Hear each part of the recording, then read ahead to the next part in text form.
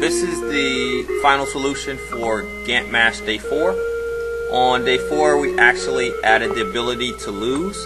If you miss Gant 5 times on any level, you lose the game. We also added notifications. So in between the levels it'll say level 1 completed, click below to start level 2.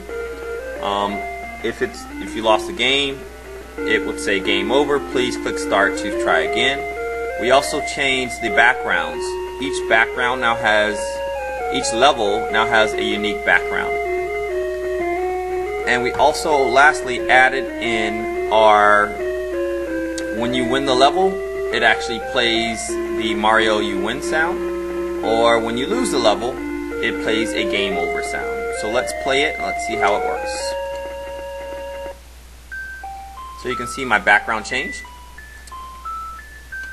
Also my music changed.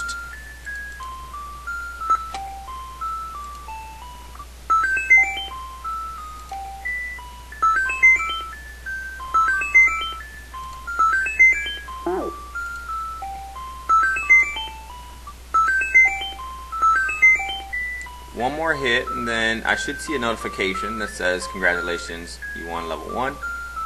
The background should change. Level 2 obviously also should change. So there's the you won the level music. You can see level 1 completed. Click start below to start the next level. I click start, you can see the background change for level 2. You see Gant's moving a little bit faster. And up here you can see level 2.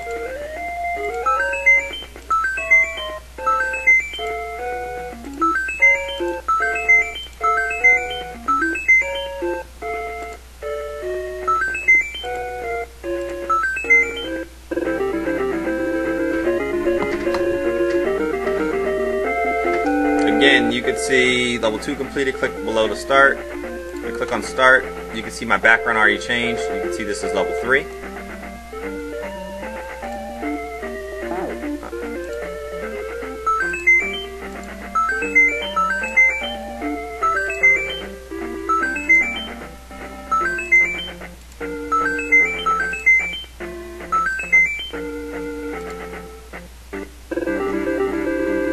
There's my win the level music again.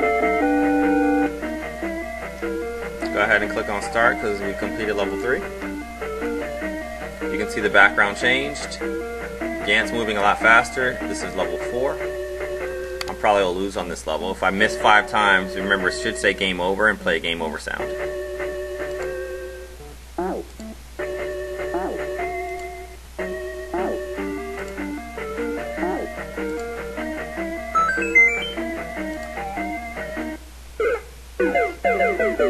You can see game over, click to start again, and you can see the game is over. If I go ahead and click start, it starts me back over. This is the final example of Day 4, GantMash, completing it in class. Make sure you turn it in on your portfolio.